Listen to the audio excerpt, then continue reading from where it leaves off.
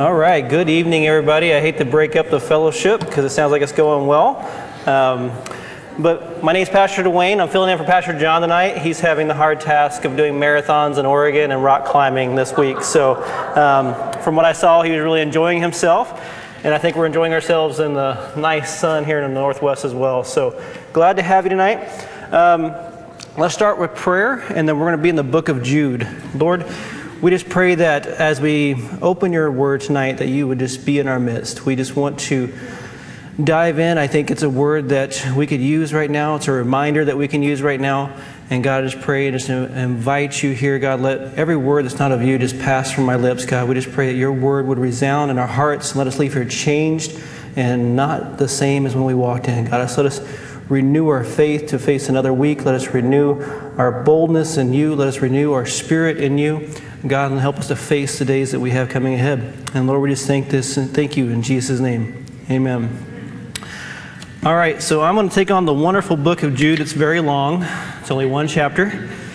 But as I was studying, I was saying, could I get this done in one night? So when I looked at how fast Chuck Smith did it, he took an hour and 45 minutes, I think, to an hour and a half. And Chuck Lynn did it in 2 weeks, so maybe I'm biting off more than I can chew, but we'll find out. So go ahead and turn to Jude. We're going to start with verse 1.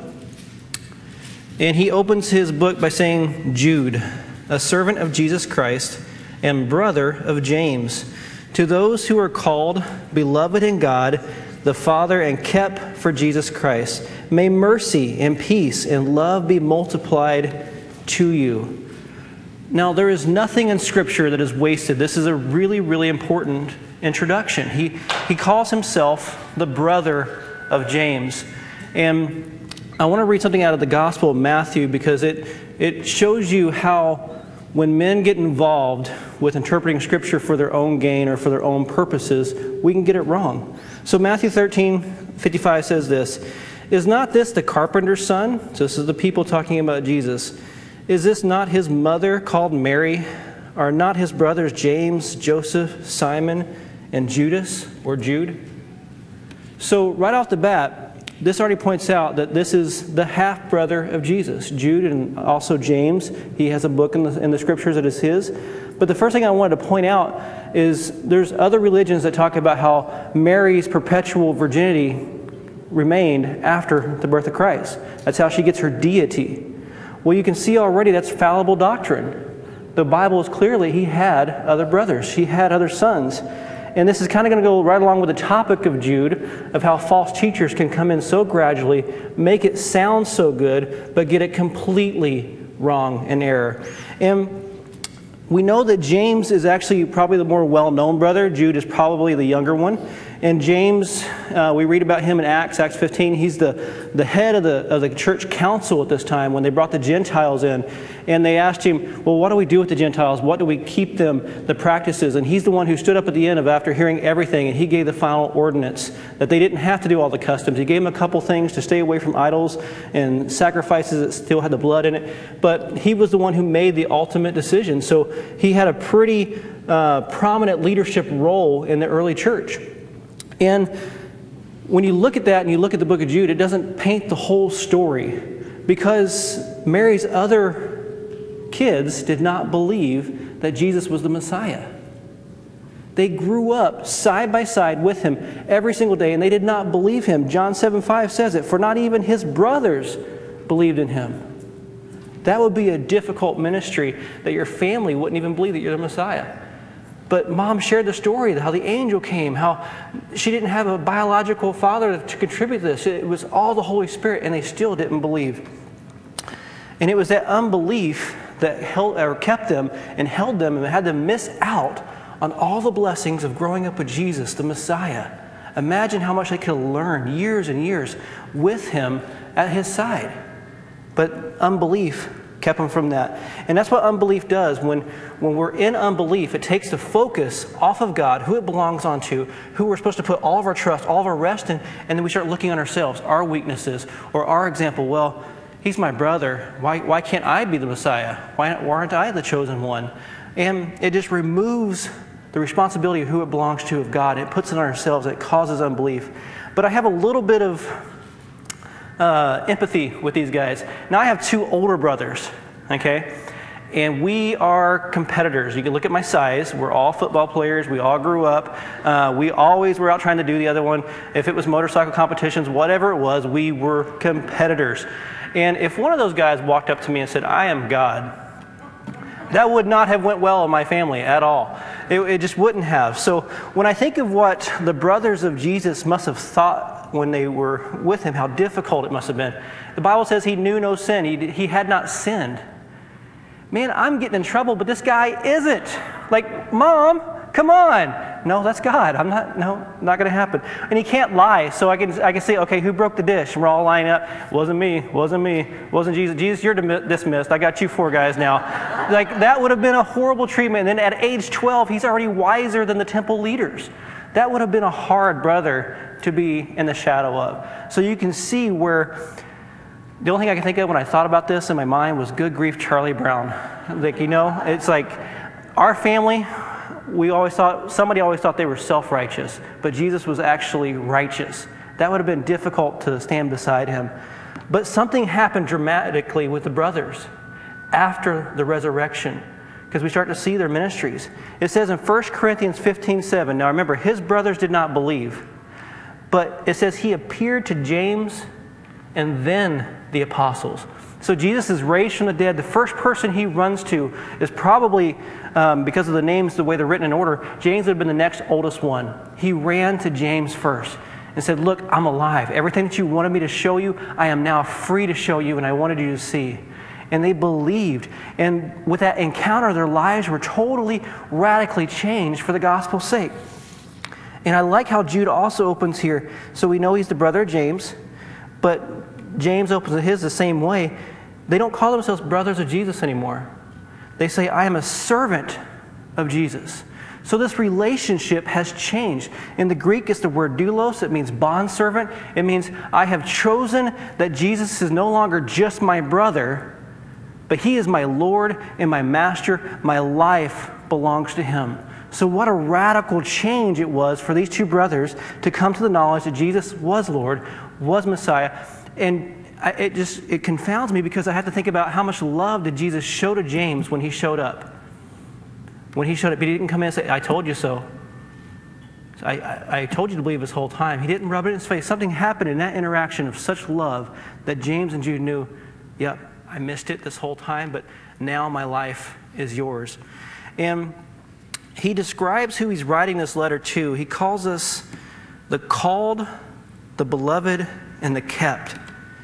Called, it could be sanctified in the New King James Version as well, but it just means to be set apart. It's those who have answered the call of Jesus to repent, confess, and believe in him and follow after him. So it's those that are believers. He also calls them beloved. So those who have actually received, that God reaches out his hand in love, they received it. And they're also kept. So we have those who have eternal salvation and security. So he's just simply talking about believers.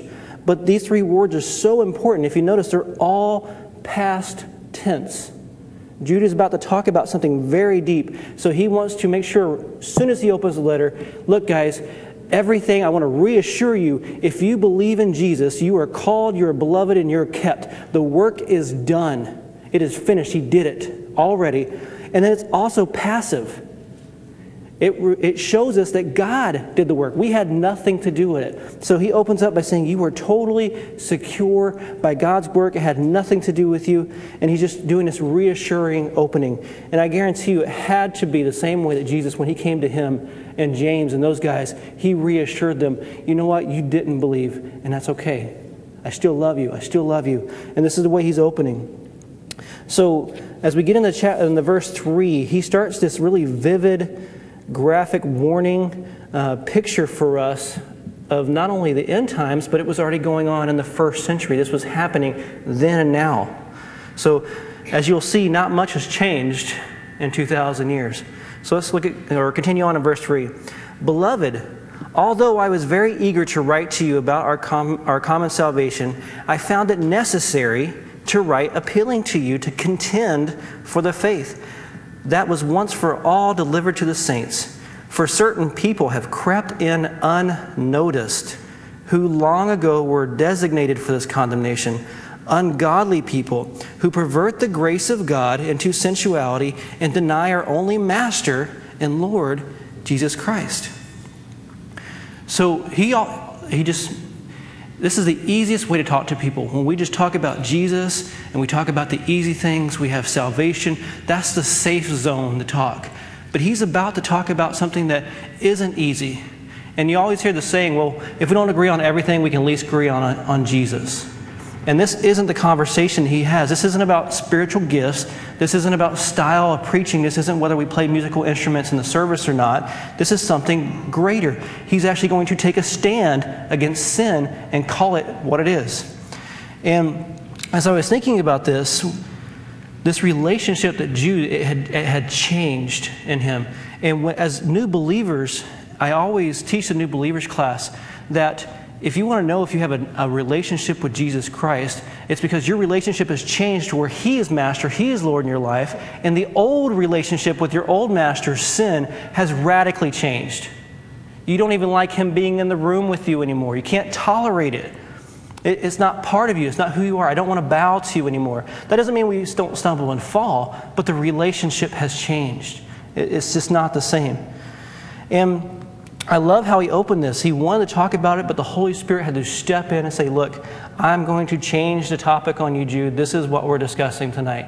And that had to be so a heart ready, a heart humbled to talk about this for Jude.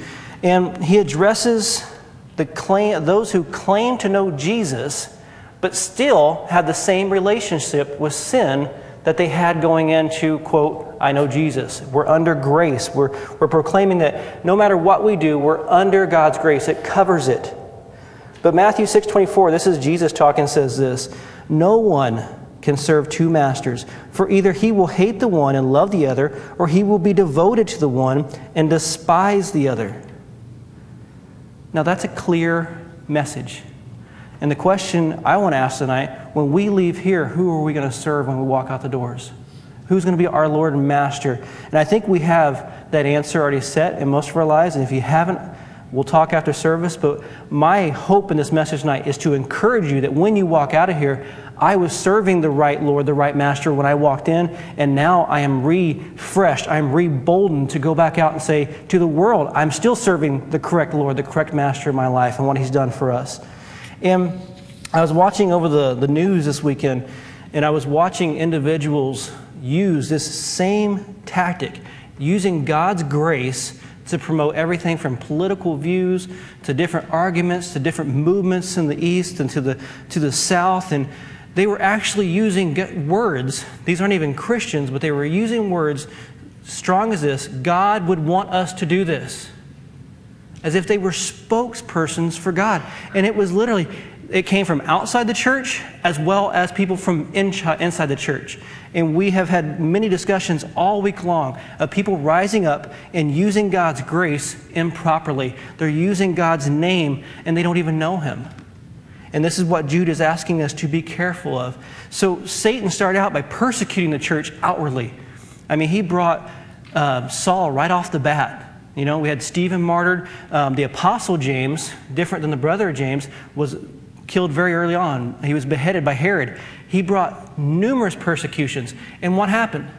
The church grew like wildfire. It didn't matter what Satan threw at it. So he reverts to plan B. He decides, well, not only will I attack them from outside, I'm going to join the church. I'm going to put people inside the church to bring up a doctrine and confuse and confound the weak. And I'm going to watch when people get complacent, and I'm going to very easily slip it in, because Jude called it unnoticed. They did not notice. And Paul also warns against this. He was sternly talking to the church of Ephesus, the elders, in Acts 20, verse 29. So he's talking to the elders of the church, not just the congregation, not just a new believer. He says, I know that after my departure, fierce wolves will come in among you, not sparing the flock. So we understand and we know there will be times that there will be leaders of churches who will stand up and profess and proclaim that they know God, and they will twist and manipulate the word. And Jude is saying, watch out for these guys. It was happening in the first century church. It's happening today. There's nothing new. There's nothing to be shocked or worried about. God is still in control. And I like this because he tells us that we are to contend for the faith. And I've always heard this. This is, when we think of contenders, well, I thought automatically Rocky Balboa, okay? And I'm like, yeah, we're going to contend for the faith. We're going to throw some punches and fight for the gospel. And the Holy Spirit just said, dig deeper into this word. And the root meaning for contending is, it was used for a gymnastics word. It meant to enter the competition. It was to get involved in the competition. And I quickly thought about when I was coaching football. There would be times when I saw these kids in school, these monsters of the midway, and they weren't coming in signing up for practice. I mean, they had the physical ability to play. They had the right stuff, and they would just sit and like, nope, that's not for me. I don't know if I can do it. And I'm just saying to myself, I know you can. You are built for it. You are made for it. So when we're talking about contending, Jude is saying, look, whatever's going on, believers, there's a lot of you that are complacent and that are sitting on the sidelines. You are not contending. You are not getting in the game. You are not sharing your faith. You are not living your faith. You're doing it behind closed doors. You're doing it quietly. You're not stepping out. So I need you to get into the game. And this is what Jude is talking about here. And I love it because despite what happens in the world, okay, the gospel has never changed. It's the same message 2,000 years ago. It is still today transforming lives from utter darkness, utter despair, with no hope into, look, I am now a son and daughter of Christ. I have walked away from sin. I am marching through. I have a different relationship. And our mission is still the same today, Wednesday, as it was a week and a half ago. It has not changed, guys. I like verse 4 because he says, they were condemned from the beginning. And then he starts in verse 5 talking about, okay, look at the Old Testament.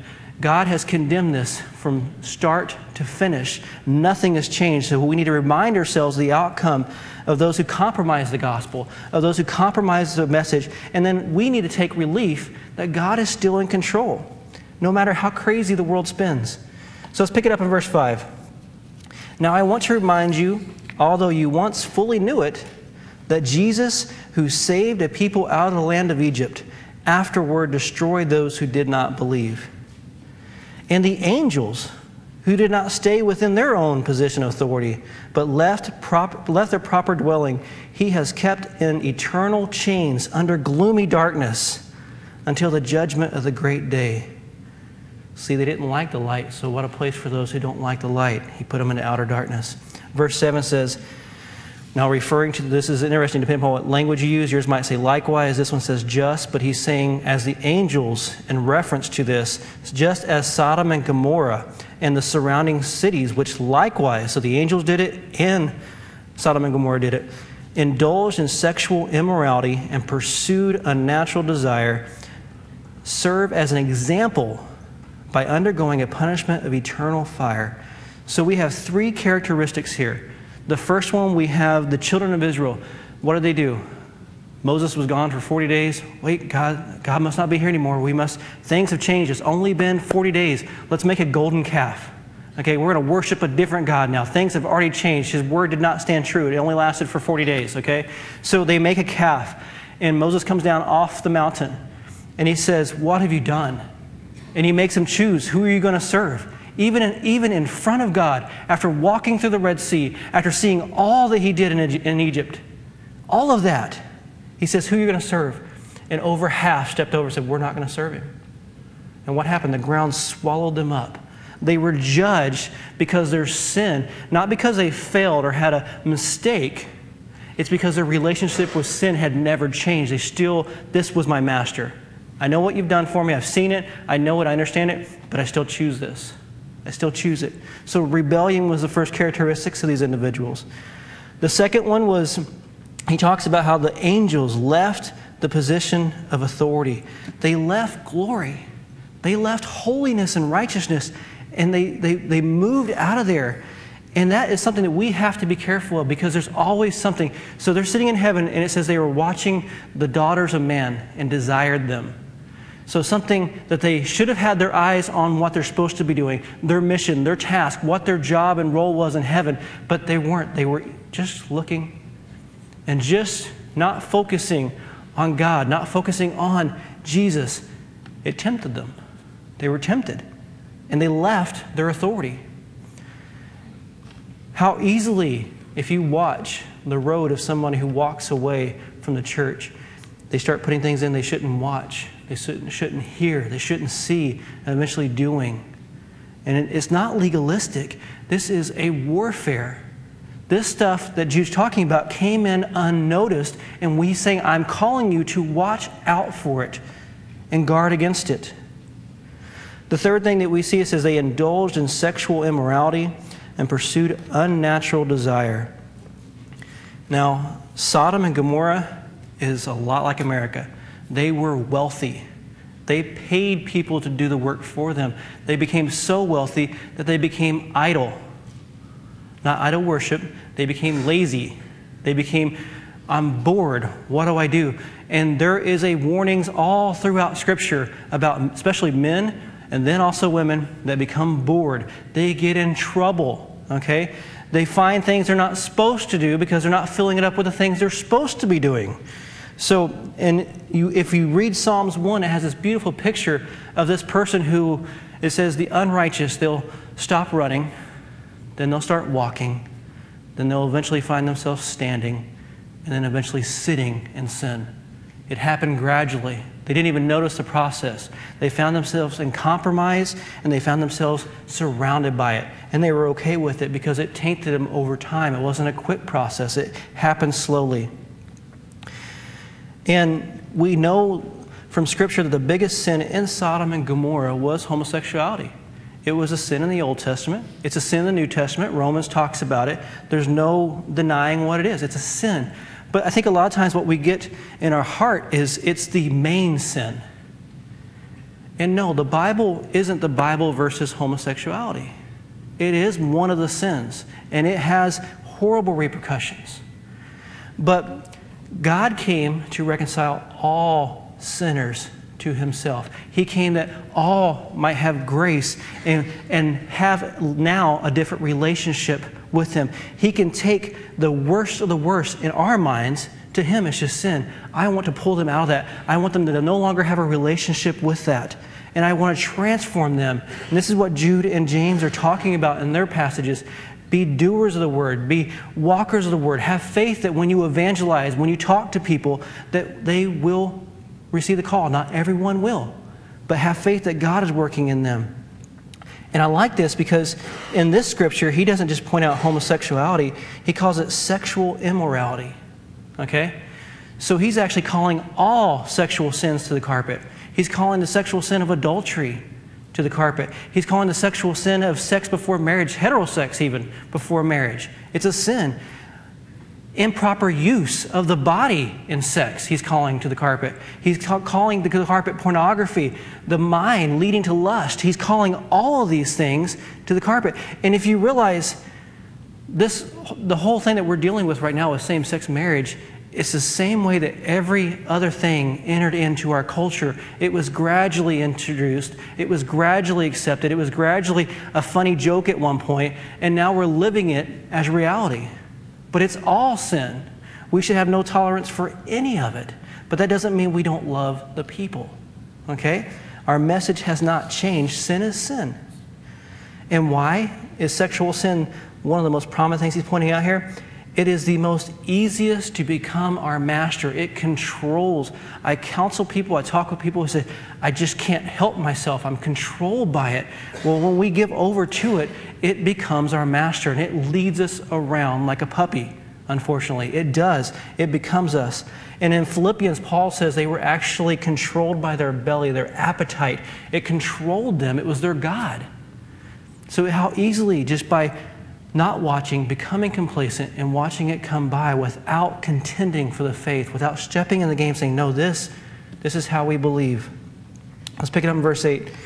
Yet in like manner, these people also relying on their dreams defile the flesh, reject authority, and blaspheme the glorious ones.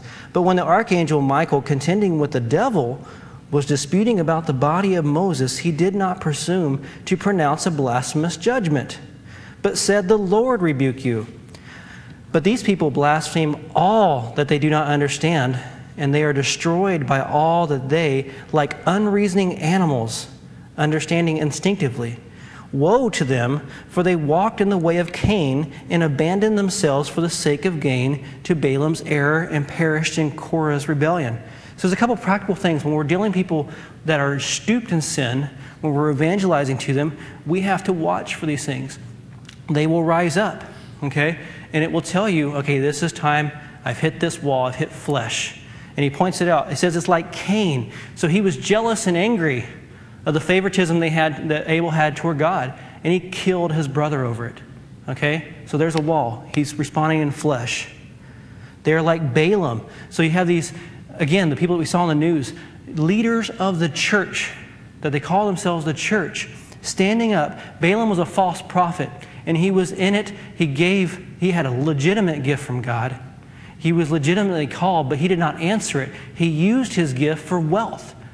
The kings paid him off to proclaim either blessings or cursings on people. So he was using it for wealth instead of for the Lord. So that's the second thing. The third thing, he calls him like Korah. So again, this is a huge thing. It goes right back to rebellion. Korah rebelled against authority, didn't like it. He second-guessed Moses. Why are you putting your brother in charge? It should have been me. I'm just as qualified. Why am I not a leader? So again, he was wanting to glorify his name instead of whose? God's. And that's what these individuals are doing. So when we start to talk about them, we can start seeing signs of the flesh. It's not ready yet. The Holy Spirit has not worked on their heart. It's not time to witness to them yet. Because Proverbs says if we rebuke a scoffer, he's just going to end up hating you. Okay? They're not ready for it. But it doesn't mean we don't back down. We just don't throw punches. We're not the contender like Rocky. Okay? We are to be engaged and running at full speed. So I want to look at how, so we know they're operating in the flesh, these three ways, but also I want to look at the works of the flesh in Galatians, because it'll really point out something to you guys. So this is Galatians 5:19 through 21. It says, "Now the works of the flesh are evident: sexual immorality, impurity, sensuality, idolatry, sorcery, enmity, strife, jealousy, fits of angers, rivalries, dissensions, divisions, envy, drunkenness, orgies, and things like this. I warn you, as I warned you before, that those who do such things will not inherit the kingdom of God." So these are the characteristics of someone operating in the flesh. So when we see it publicly displayed in front of us, it should not shock us, because we understand they are fully given over to the flesh. But it still does not change my calling as an ambassador. And they respond impulsively. And I got thinking about this, like this animalistic nature is what he called it. And have you ever had a dog that you didn't know really well, and they were eating, and somebody, or I did this young once, I never did it when I was older, but I decided, hey, you're making a mess, I'm going to move your bowl over somewhere else. So I put my hand in front of the dog and removed the bowl. Well, I have the scars to show what this animalistic nature is like. And the dog knew me. Okay? The dog knew me. But that's the point. They're not reacting to you. They're reacting to the flesh. They're reacting to sin. So when they're responding out of hate and anger, like we talked about with Cain and these guys, you have to be careful. Okay? There's a point, only so far you can go. Jesus never forced himself on anybody. When he was in Jerusalem, I would have loved and longed to gather you like chicks under a mother hen's wings, and I would have brought you to me. But you won't let me. And that's okay. That's okay. I'm not going to force myself. And that's the beauty of Christianity, is we don't force the gospel. People respond to the gospel message. But our message hasn't changed. And he also talks about how they're boisterous, speaking evil of authorities. And they're talking about authorities in earth and on heaven. So it gives us the example of Michael the archangel, how he responded to Satan when he was disputing over the bones. Now we know in Genesis that God allowed Moses to die away from Israel. And then apparently in this scenario, he's the one who sent Michael to gather Moses and then bury him. Well, in this kind of ceremonial thing that he's doing for Moses, Satan shows up. And he is arguing with Michael over the bones of Moses. And it says he did not bring a railing accusation against him. He's like, you know what, you old slewfoot the devil, you are bound in chains. And he didn't talk to him like that at all. He said, the Lord rebukes you. He left judgment to God, but he still did what he was called there to do. So he didn't argue with him. He didn't do. He just said, this is what I'm called to do, and the Lord rebukes you. He left it to him. And as we learn in Philippians, the whole mind of Christ, our example here on earth, is humility and servanthood and respect, okay? Not tolerance, not complacency, but they do it in respect. And out of everything, like Corinthians says, everything that we do must be done in love or it has no result. We might as well not have done it. So when we contend for the faith, we do it with respect. We don't back down. Just like Michael and Jesus. Remember Jesus as well? He didn't do it either. How did he respond to Satan when he was being tempted? Just the simple words of God. He let it go. This is what God says about it. Same thing that Michael did. The Lord rebukes you. Okay? That's not my role to play. I'm not Savior and I'm not judge. I'm an ambassador to tell you about the Savior and the judge. And then we leave it to God to do the rest. So they gave the message in love. Verse 12, these are hidden reefs at your love feast, as they feast with you without fear, shepherds feeding themselves, waterless clouds, swept along by winds, fruitless trees in late autumn, twice dead, uprooted, wild waves of the sea, casting up foam of their own shame, wandering stars, for whom the gloom of utter darkness has been reserved forever. Again, the stars are a representation of the angels that he's going to cast into outer darkness, and has already done so for most. So we have this hidden reef. Now, it talks about it in the love feast, but usually a reef is something that is hidden under the water. That's kind of where this terminology has come from. And what do reefs do if you don't know about them on a boat? They will sink the ship. Okay? So what do? We put lighthouses up. We show the way. We show the clear barriers. And if we're not watching for the lighthouse, if our eyes are not fixated on where we're supposed to be in the water at all times, we will hit the reef. It will come up and will surprise us. And this is what it's describing these individuals as. They will lay in wait and they will sink the ship. Quietly, you won't even notice them until you run aground on them and it's too late. He's saying to watch out for them.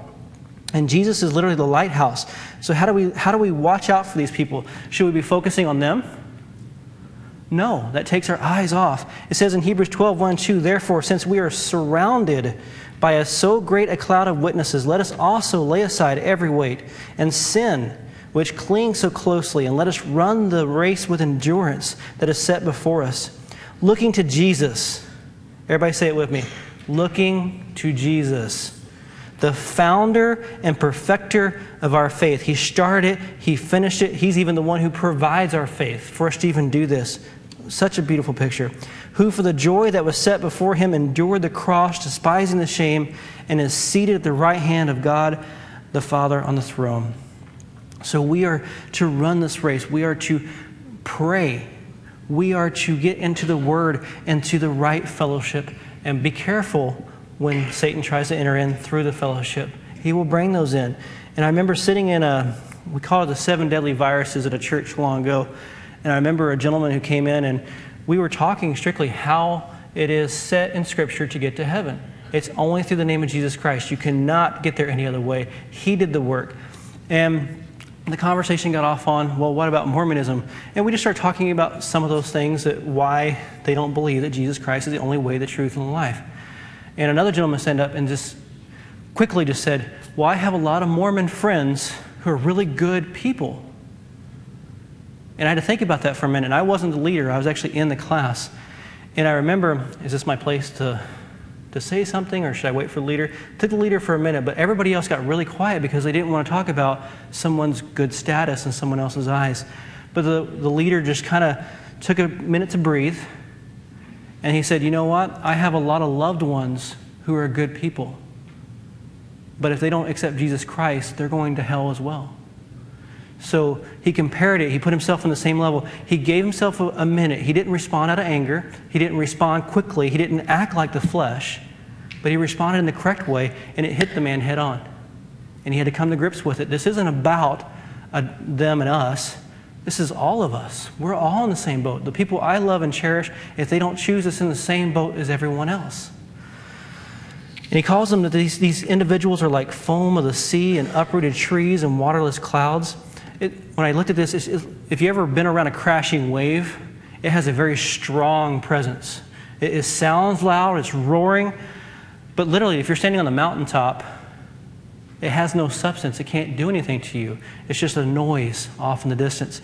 And we can be intimidated by the waves. And I remember reading over the years a few people who always got fascinated with the waves, and they would walk up to the edge and they'd get really close and they would be focusing and they would just fall over. The silliest way to die. I just fell over staring at the waves off the cliff and they swept me out. And this is what we have to be careful of, because Hebrews tells us our eyes are supposed to be on Christ. He's the rock. I've got my eyes where I'm supposed to be standing. This is where I'm anchored and rooted. I don't care about that. That's the same thing that led the angels away. They started looking at something else that they did not have authority to look at, and it became an idol to them, and it led them away slowly from God. So I want to say lost my place for a second. So we are called to be ambassadors. And again, I want to say God is the same yesterday, today, and tomorrow. And I love what John writes here. The Gospel of John 15:18 says, "If the world hates you, know that it has hated me before it hated you." That's Jesus. That should not be a surprise to us. Nothing should come as a shock. The gospel message is a stumbling block. They have to fall on their face in front of God. And if they don't, it crushes them. They can't handle it. 1 Peter 4:12 says, "Beloved, don't be surprised at the fiery trial when it comes upon you to test you as though something strange were happening to you." I'm thankful for the fact that we have to draw closer to God now more than we ever have, to be able to be evangelists, to be able to preach the gospel with boldness, to be able to preach or proclaim anything out in the open, to be able to go to the grocery store and proclaim our faith. We have to draw closer to Him now more than ever.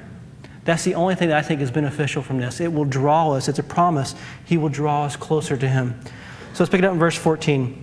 "It was also about these that Enoch, the seventh from Adam, prophesied, saying, Behold, the Lord comes with 10,000 of His holy ones, to execute judgment on all, and to convict all the ungodly of all their deeds of ungodliness that they have committed in such an ungodly way, and of all the harsh things that ungodly sinners have spoken against Him. These are grumblers, malcontents, following their own sinful desires. They are loudmouth boasters, showing favoritism to gain advantage." Now, we read about Genesis, we read about Enoch. It has a couple verses in there that he was taken up. But he was a symbol of the early church. What happened right after him? Not too long. He was right before the flood and the judgment that came. It says in Hebrews 11:5, it also gives us a verse about him. It says, "By faith Enoch was taken up so that he should not see death." The judgment that was coming, he was snatched out. It says, and why? It says, "And he was not found," so he was pulled up, "because God had taken him. Now before he was taken, he was commended as having pleased God." That's a symbol of the church today. What pleases God? Faith. That's it. Our faith in Him. So he gives us an Old Testament analogy here of New Testament. We are waiting on Jesus. We are waiting for the rapture. If He comes before I die or after I die, that's fine. But until then, I still have a work to do. God knows exactly when He's coming back. He hasn't missed a step. He's not lagging behind. He is waiting till every person that He has destined to know Him has come. There's a Gentile out there, it says in Romans, that when that Gentile comes to the Lord, bam, we're out of here.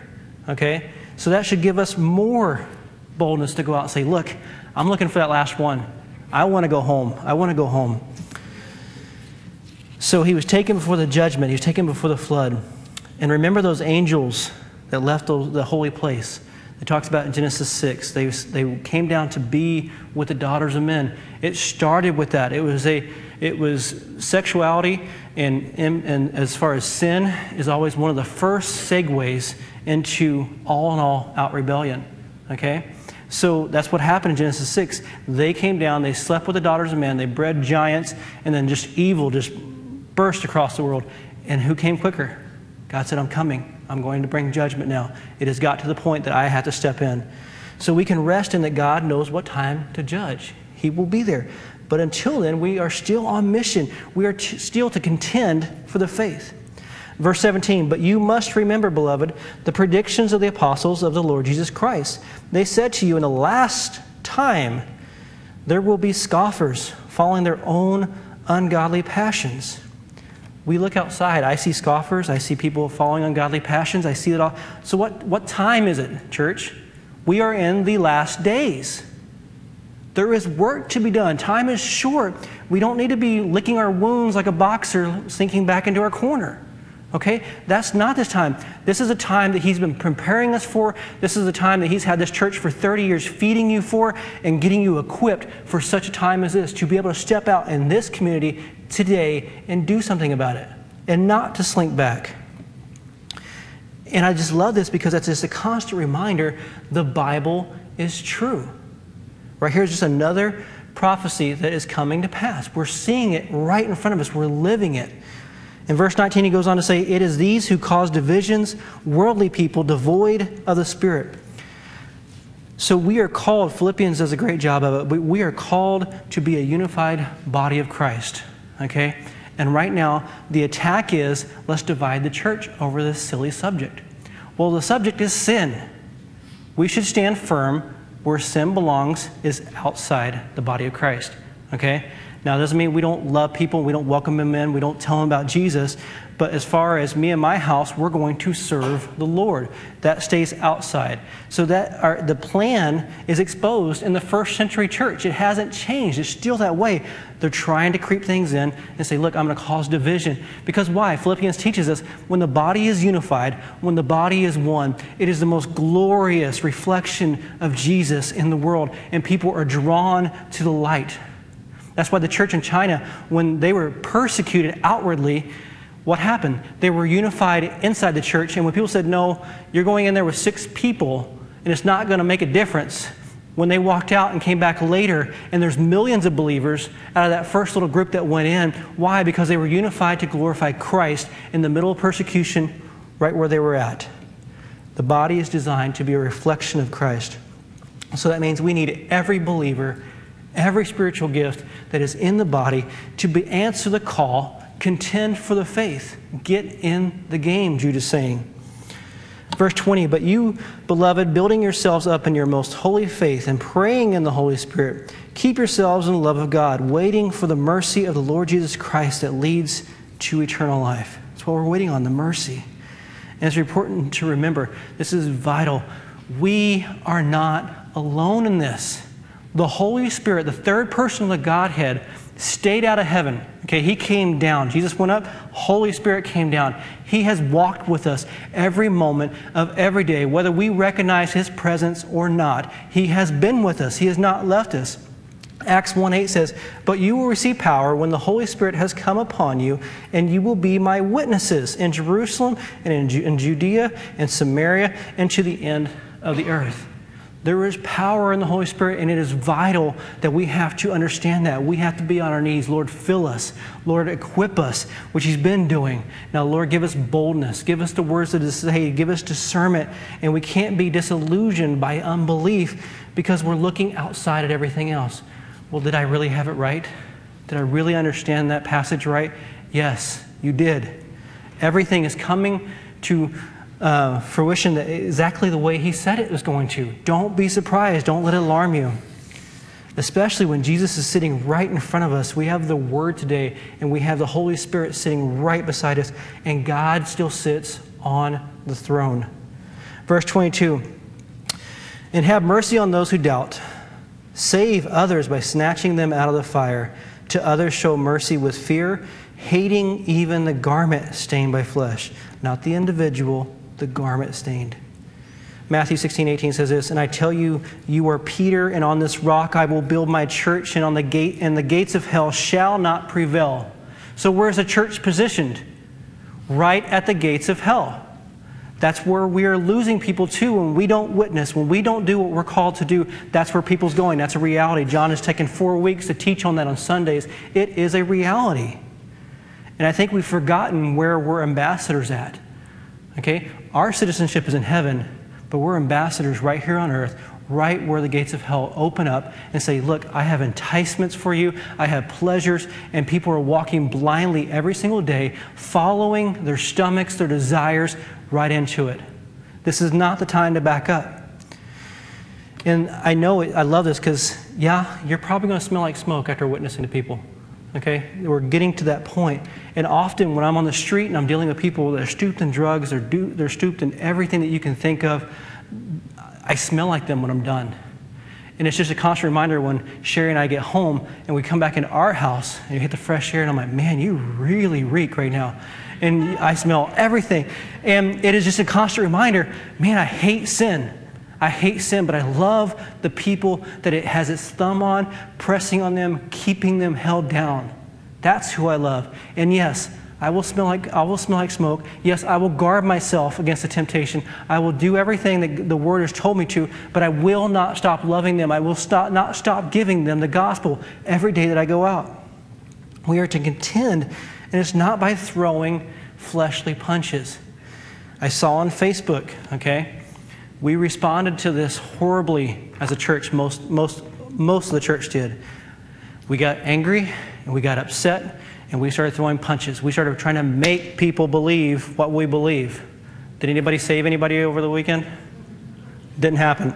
They actually dug their heels in as I was watching conversations. Why? Because that's not the way the gospel is to be presented to people. It's not an argument. It's a life changed and people seeing it and saying, you have something I don't have. That means I have to build a relationship with someone to bring in the gospel. Very few times do I ever meet somebody for the first time and get a chance to really put in the gospel. It happens on the street quite a bit because people are so desperate they want it. But not every American is at that point. When they have 2.5 kids, a three-story house, and a couple cars, they're not at the broken point yet. So they have to see something different. It's the relationship. And this cookie-cutter evangelism cannot work. Okay? Put your tracts away. Put all that stuff away. There's no written formula to do it. What he's saying here is we have to be in prayer with the Holy Spirit. The Holy Spirit is going to have to discern. Each person that we meet is different. They're not going to... Some people you can compassionately win to the Lord. Some people you have to let them know that there is a fire and a judgment. It doesn't work the same, but we have to be in tune to the Holy Spirit to allow Him to let us do it, or we can't do it. We will fall on our face, and like Proverbs says, we'll push it too far, and they'll end up hating us, and we'll lose our witness because we're not listening to the law or the prompting of the Holy Spirit. We're not allowing Him to do the work. So our faith must impact us, and then our walk will impact others. It has to impact us first. And one thing that's vital as I'm listening to this, because this middle passage it's hard to listen to because it's a lot of darkness. But we are to operate and live, and Jude's about ready to close it up with this, as more than conquerors. What does that mean? More than conquerors. Conquerors walk in saying, I have a really good shot at winning this. I've won a lot in the past, okay? That's a conqueror. But there's still a little bit of doubt. I've done it before, but I should be able to do this one. A more than a conqueror knows the battle's already won. The whole thing is already written, and I can see the end. I get through, we win. Okay? Romans 8:37 says this, no, in all these things, we are more than conquerors through Him who loved us. So we know the end of the story. We know what's going on. We're watching it just unfold. And why are we not surprised? It's because we're not being led by the Holy Spirit in all that we do. We are not walking in the Spirit like we should as a church, as a whole. Okay? It's going to take every person sitting in the seats to be able to take this gospel message to the city. It's not just the leadership. It's just not a couple of life group leaders. It's not a couple of ministry leaders. It is the body of Christ. In the book of Acts, when those guys got it, they didn't have an education. They were fishermen. They were from all walks of life. They just took it out and went from house to house, and people were saved every day. Every day. So Jude closes with this precious prayer, and it should be our victory cry at the gates of hell. when we're seeing the darkness, when we're seeing, and I'm not kidding you, it will take its effect on you. When you are seeing people who have been ravaged by sin, it is hard, and it's a humbling place because you say to yourself, God, there is no way I can fix that. There is no way. I can look at that right now, and there's still something that comes up inside us, and it says, but I know someone who can. And this is the cry. It says, verse 24, now to him who is able to keep you from stumbling and to present you blameless before the presence of his holy or his glory with great joy. He's happy to do it. That's something that we don't realize. God delights in sanctifying, making us holy, more like him, getting us through all this. He delights in it. He wants to do it. It goes on to say in verse 25, to the only God, he's the only one, our Savior, through Jesus Christ, our Lord. Sometimes we forget we call Jesus the Savior, and that's true. But it's all because God the Father planned it. He is the Savior. Jesus Christ is the physical incarnation of what God was, who he is, his character, his nature. He's the perfect mirror of it. He's the one that delights in saving us. We often think God is just judgment. No, he is the one that orchestrated all of this to bring us a Savior, Jesus Christ. Be glory, majesty, dominion, and authority before all time and now forever. Amen. So God is simply able to save us. He's going to love us. He's going to keep us for all eternity. And nothing that man or Satan can do will ever change that. And we'll finish Romans 8 here real quick to go along. Verse 38 says, for I am sure that neither death, nor life, nor angels, nor rulers, nor things present, nor things to come, nor powers, nor height, nor depth, nor anything else in all creation. That's everything under God. God is at the top. Anything that was created, that's everything else, will be able to separate us from the love of God in Christ our Lord. So the call tonight from Jude is to remember the God that we serve. He is still in control, and we are to respond by contending for our faith. And maybe we've sat by, you're maybe one of the ones who have sat by too long and you've been too idle in your faith over time. Or maybe you're one of those ones that the event of this last week has shaken your faith a little bit. Okay? Well, we have the perfect opportunity with communion tonight. Repent. That's all it takes.